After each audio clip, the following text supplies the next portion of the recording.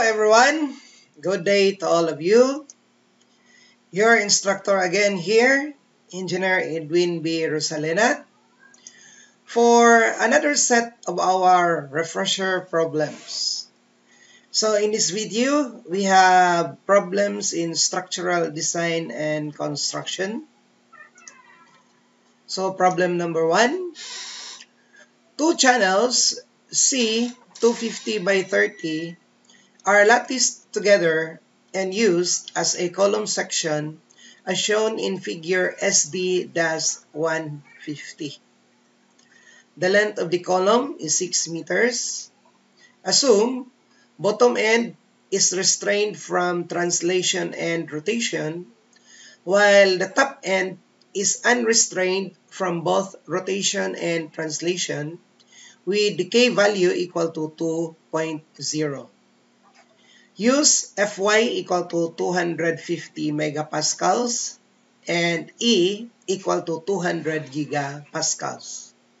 Use ASD method of analysis. So we have here the properties of 1 C250 by 30. Question number 1, we have here. Compute the distance B back-to-back of the channel so that it will be equally strong in both axes. Question number 2, compute the slenderness ratio of the column section. And question number 3, compute the allowable compressive stress of the column. So, solution. So, to answer number 1, we have the column section here consists of two channel sections. So, set back-to-back to each other with a distance of B. So, question number 1, what is the distance B so that the column section is equally strong in both axes? So, considering one channel section, we have the useful properties in this question. So, the moment of inertia with respect to x is 32.7 times 10 to the 6. Moment of inertia with respect to y, 1.16 times 10 to the 6. Then we have the distance x, that is the distance from the centroid of the channel section to its back, equal to 15.3 mm. Then the area of one channel section is 3,780 square millimeters. Okay, so considering the whole column section, the two channels that we have, for the column section to be both equally strong in the two axes, then the moment of inertia with respect to x should be equal to the moment of inertia with respect to y. Now, this Ix and Iy here, take note that these values are just for one section. But for two column sections set in this position, so we have the moment of inertia with respect to x, and then we have the moment of inertia with respect to y. So, Ix should be equal to Iy. Okay, so Ix is just twice of this value here because the moment of inertia of 1 is 32.7 times 10 to the 6. So, for two channels, just multiply this by 2. So, that is Ix. But for Iy, we will apply the transfer formula for the moment of inertia because the y-axis here does not coincide with the centroid of the column or channel section. Okay, so we have moment of inertia with respect to y of one section plus area times the distance square. And this distance is from the centroid of the channel section to the y-axis. Then multiply it by 2. So we have that here, twice of 1.16 times 10 to the 6 plus area 3,780. Then the distance is b over 2 plus x, where x is equal to 15.3 mm. Then we square it.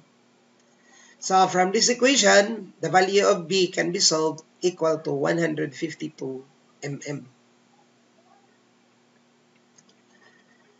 Question number 2, compute the slenderness ratio of the column section.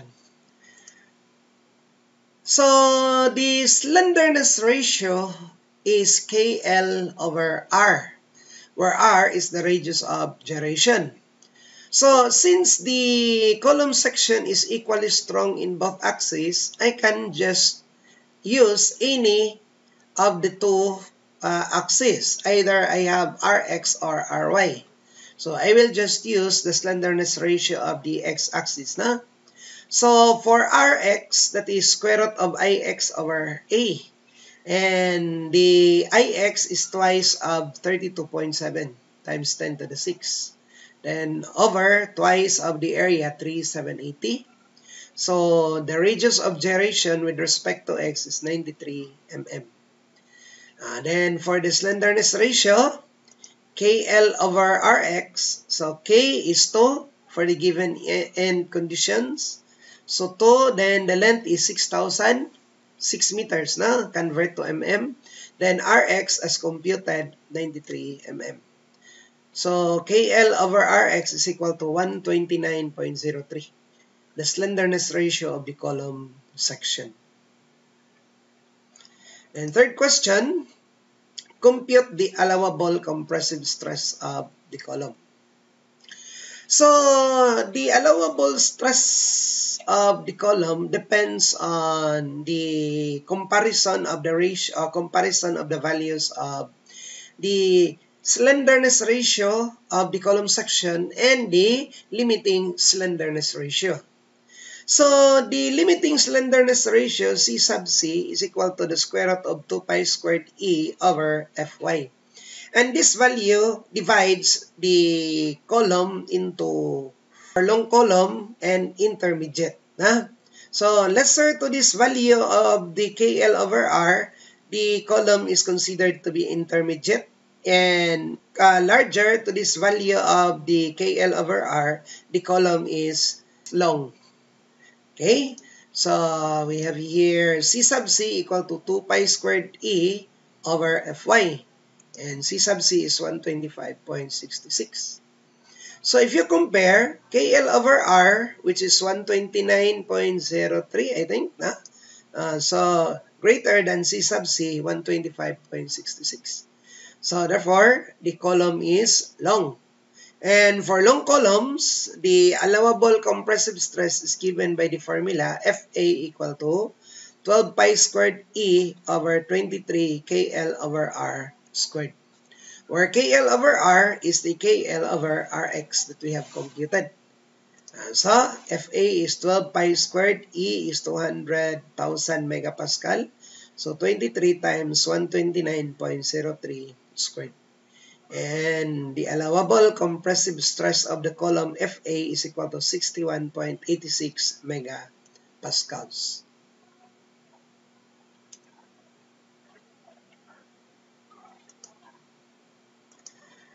Problem number 2. The decorative concrete beam with a tubular cross-section is simply supported on a span of 4.5 meters. The concrete compressive strength Fc prime is equal to 34 megapascals and unit weight of concrete is 24 kilonewton per cubic meter. Use Fr equal to lambda 0.62 square root of Fc prime with lambda equal to 0.85. So question number 1.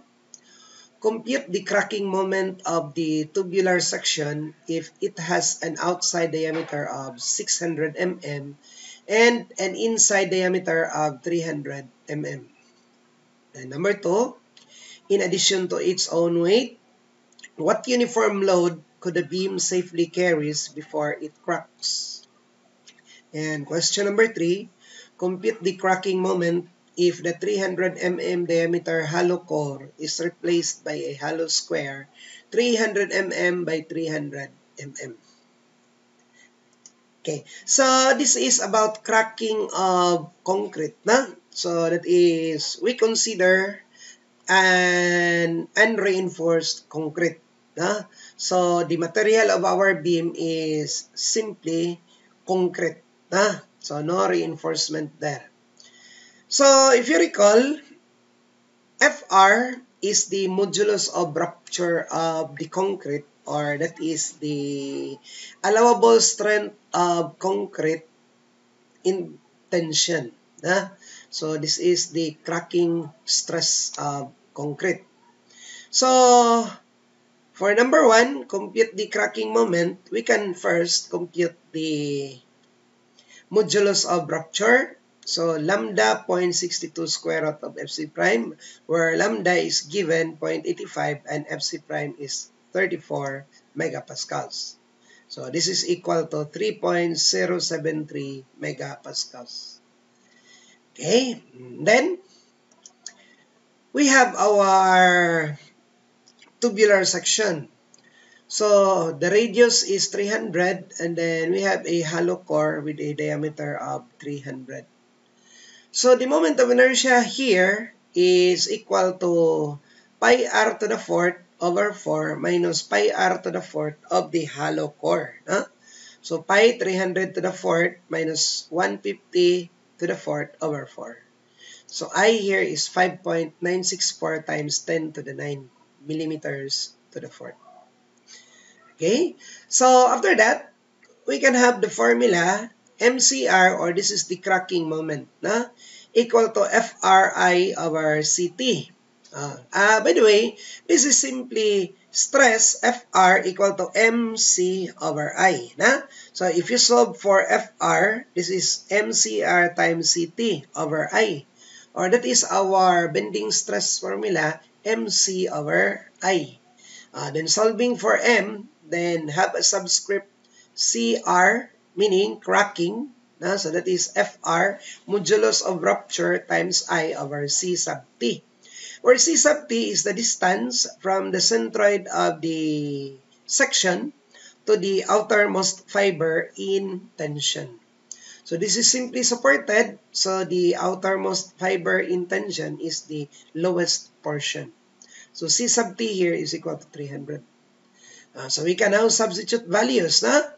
MCR equal to FR equal to 3.073 times I with the value here over C sub T, which is 300. And MCR is equal to 61.09 kilonewton meter. By the way, the answer here is in Newton millimeter.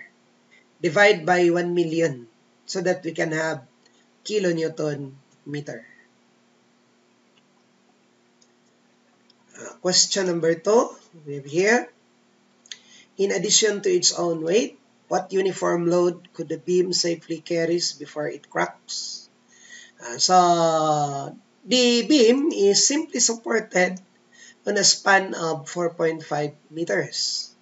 So if we let W sub B equal to the weight of the beam, uniformly distributed, then W equal to the additional uniform load that the beam could carry, then W sub T is the total uniform load. So the moment here is equal to WL squared over 8, where we use the total uniform load and then we use the cracking moment. So we solve first the total uniform load before the beam cracks.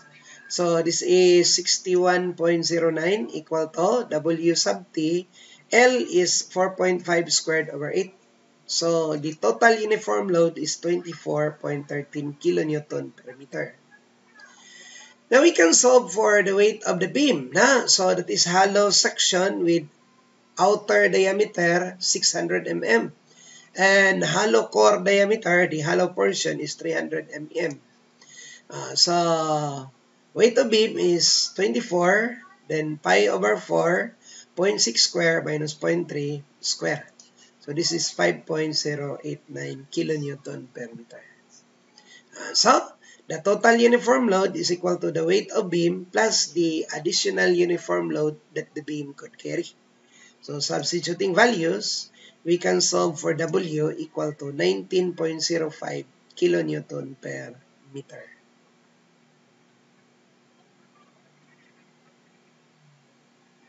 Okay, question number 3. We have there. Compute the cracking moment if the 300 mm diameter hollow core is replaced by a hollow square 300 mm by 300 mm. Okay, so the hollow core now is replaced by a hollow square 300 by 300. So we can solve for the moment of inertia. Na? So I equal to pi times 300 to the fourth over 4 for the outer circle minus for the inner hollow rectangle or square 300 times 300 cube over 12. So I is 5.687 times 10 to the 9.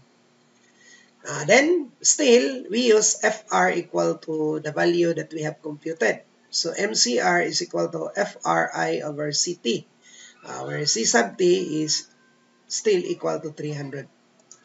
So substituting values, MCR is equal to 58.25 kilonewton meter.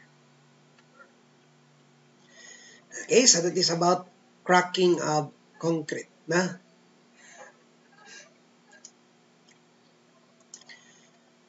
Problem number 3. For the frame shown in figure ST-654, use E equal to 200 gigapascals and I equal to 320 times 10 to the 8 millimeters to the fourth. Compute the vertical displacement at D. Second question, compute the horizontal displacement at D. And third question, compute the slope of D. So this is deflection, displacement, and rotation of frame. Huh? So we can use the virtual work method in solving for the displacement. Okay. So for our first step, we will consider the real system. So that is, we form the moment equation of each segment of the frame with the real loads. So we have here a uniformly distributed load, 20 kilonewton per meter. And then we have a concentrated load of 150 kilonewton at this point C here. Okay, so we have a fixed support at A, so we can have the vertical reaction. So by inspection, the vertical reaction A sub Y here is also equal to 150. Then the horizontal reaction AX is equal to 20 times 10, so that is 200. And the moment at A is equal to 150 times 5 plus 20 times 10 times 5, so that is 1,750. So the computation of the reactions is not shown here, no? Anyway, we can just easily solve this by inspection. Okay, so we will now form the moment equation of each segment of the frame. So AB, so we have the reactions at A, AY, AX, and the moment at A. Then we can have the reactions at B. Nah? So we cut at B, and this is a rigid connection at joint B. So we have also BY equal to 150. Then we have the moment. Moment here is equal to 1,750 plus 200 times 10 times 5 minus 200 times 10. And that moment is equal to 750. I hope you know already how to solve the moment at B here. Nah? So sum up moments at B. Then that is equal to 1,750 plus 20 times 10 times 5 minus 200 times 10. So that is 750. Now, there is no horizontal force acting at B because this 200 to the left is counteracted by the 200 times 10 or 20 times 10. So 20 times 10 is also 200. So there is no horizontal reaction at B.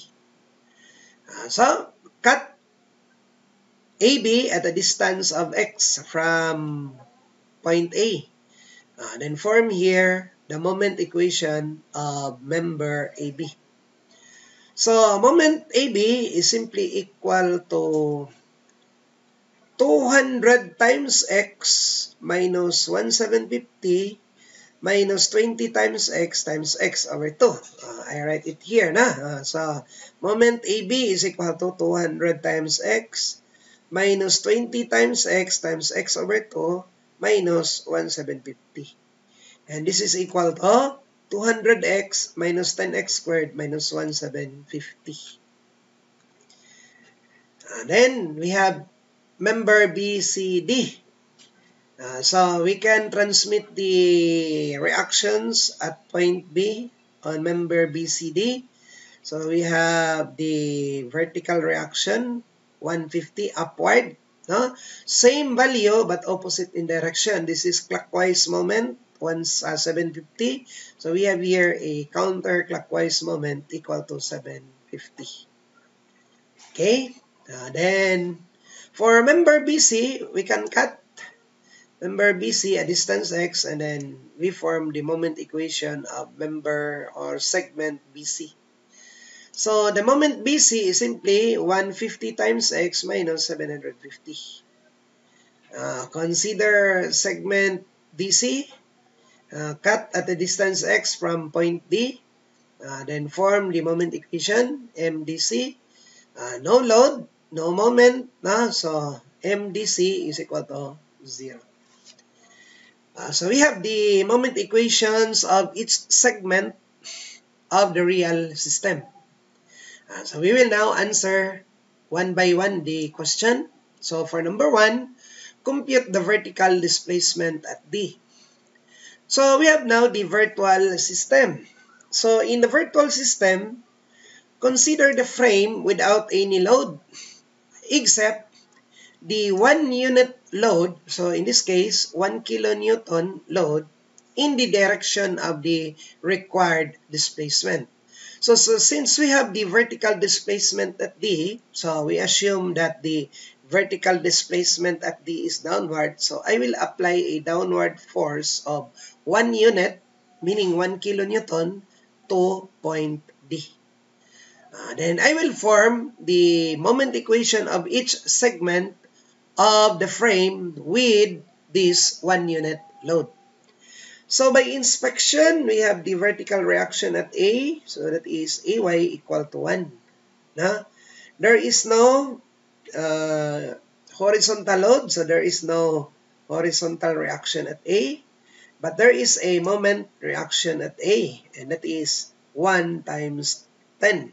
So this is 10 kilonewton meter. Then we can form the moment equation. So we have here segment AB. So we have the vertical reaction and the moment reaction here. Cut. By the way, here we have also 1.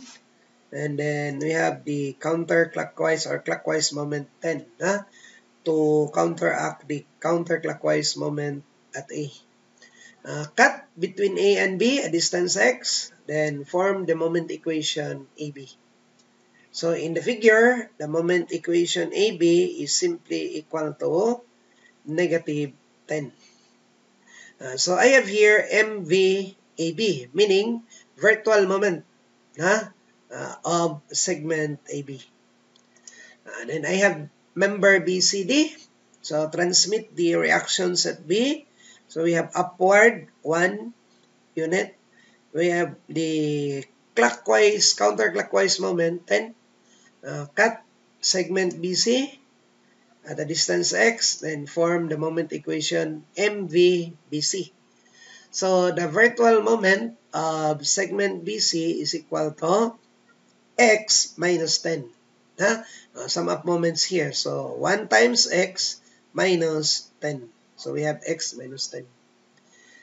Cut at CD, a distance of x from D.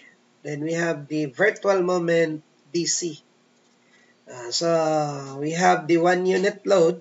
So virtual moment DC, MVDC equal to negative x. So, to answer the displacement, vertical displacement at D, so we have our virtual work equation. So, 1 unit times the displacement is equal to the summation of the integral of mv m over ei dx. So, multiply virtual moment and the real moment in each segment. Okay, so we have the vertical displacement at point D is equal to 1 over EI, factor 1 over EI. Na? So if you recall, MB in segment AB is negative 10. Then this is the real moment of segment AB. Then the limits here is from 0 to 10 because our segment AB is from 0 at point A to 10 meters at point B. Then we have the virtual moment of segment BC, x minus 10. Then real moment of segment BC, 150 x minus 750. Limits from 0 to 5, that is from B to C. Now take note, for segment CD, the real moment of segment CD is 0. So if you multiply the virtual moment by the real moment, which is 0, then we have 0 for that integral. So, using the calculator or evaluating the integral, we have this value. And the unit here is in kilonewton meter cube. So, if we substitute our values of EI and convert kilonewton meter cube into newton millimeter cube, so multiply by 1,000 to the power 4, then 200,000 megapascal, then 320 times 10 to the 8 as given in the problem. So we have here 19.4 mm. Okay. So for question number 2, compute the horizontal displacement at D. So the horizontal displacement at D,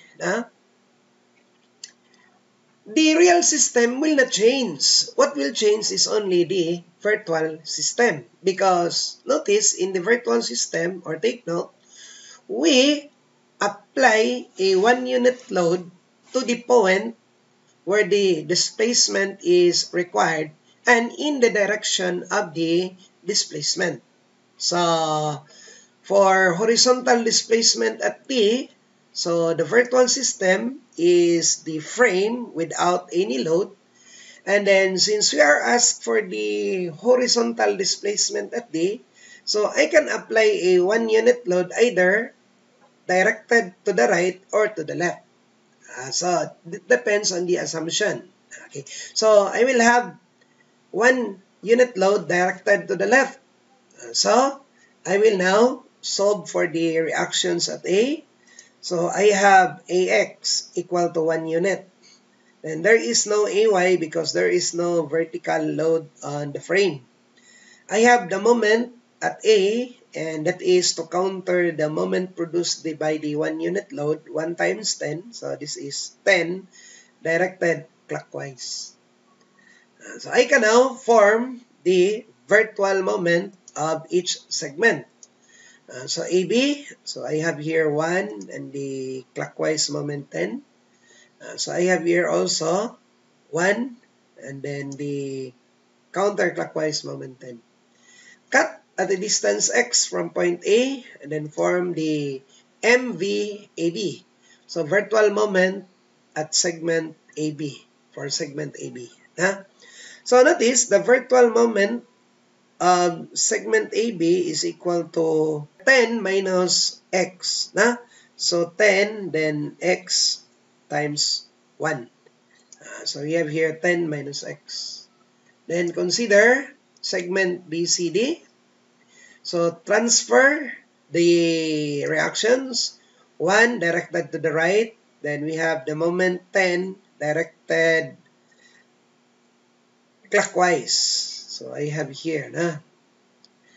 So cut at segment BC. Then form MVBC.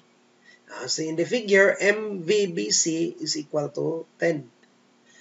Cut at CD, a distance x from D, then form the moment equation. and MVDC is equal to 0. So we have now our equation, or the virtual equation. 1 times the horizontal displacement of D is equal to the summation of the integral of the virtual moment times the real moment over EI dx for each segment. So horizontal displacement at D equal to 1 over EI. So virtual moment 10 minus x, real moment, then limits from 0 to 10 for segment AB. Okay, then we have the virtual moment for BC, then real moment for BC, 150x minus 750, limits from 0 to 5. Still, our moment of the real system for CD is 0. So the third part here for CD is 0. So evaluating the integral, so we have negative 81 to 50 kilonewton meter cube. Okay, then we convert kilonewton meter cube into Newton millimeter cube, then divide by EI. So we have negative 12.7. Now, what's the meaning of the negative sign here? So the meaning of the negative sign is that the assumed direction of the displacement that is to the left is not correct. So meaning, the correct displacement here, 12.7, and that is directed to the right. So, no problem if you will assume, or your assumption of the direction of the displacement is wrong. It will just turn out to be negative in our computation. Okay? Then the last question for this problem is to compute the slope at D. So, again, the real system will not change. So, we will have to consider the virtual system. So, if we have the slope of a point or the rotation, slope or rotation at a point, then we place a 1 unit rotation at that point. So, since we are asked to compute for the slope of D, so we place here a 1 unit rotation at D. So, that is 1 kilonewton meter. So, assuming that the rotation of D is clockwise. So, we can solve for the reactions at A due to the given 1 unit rotation. So, this is 1. No horizontal reaction, no vertical reaction. So, we can now consider the virtual moments of each segment. So, we have AB. So, we have reaction here. Cut AB at distance x, then solve for the moment MVAB. So MVAB is equal to negative 1. Consider BCD. So transmit. So we have a counterclockwise moment at B. Cut BC, then form the moment MVBC. And in the figure, MVBC is equal to negative 1. Cut CD. Then we have the virtual MVDC. So MVDC is also equal to negative 1. So, use our virtual equation.